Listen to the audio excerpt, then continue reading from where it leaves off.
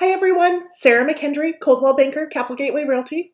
As you can tell, I'm working from my home office and following the shelter at home guidelines.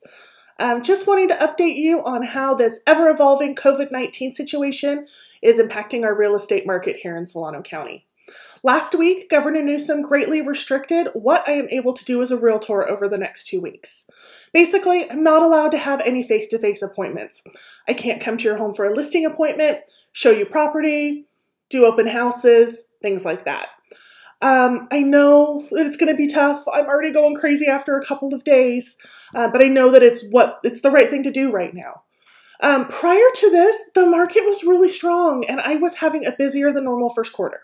We were seeing multiple offers on many of my listings, offers over the asking price, all positive things to say that the market was going to be on a great roll for 2020. And I think after all of this is done, we're going to be able to pick right back up where we left off. A few things I would love to do for you over the next 2 weeks. I am still available for virtual appointments via FaceTime or Zoom. I can do pre-listing marketing consultations. All of this technology really allows us to continue to get things ready so that when we can put your house back on the market, we can get going as quickly as possible. Since I'm stuck at home, I would be a great time to ask me to do a market analysis on your home. If you'd like to, just curious what it's worth, what's happening in the neighborhood, things like that. And then 3, let's have virtual coffee or a happy hour. Take some time to catch up.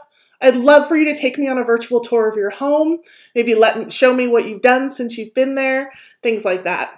So I hope that you are all safe and well. A huge thank you to all of you that are doctors and nurses working in the medical field, first responders. We are so grateful for you. But for the rest of us, let's stay home and do our part, enjoy some extra time with our families, and I look forward to seeing all of you in person when this all is over. See you soon.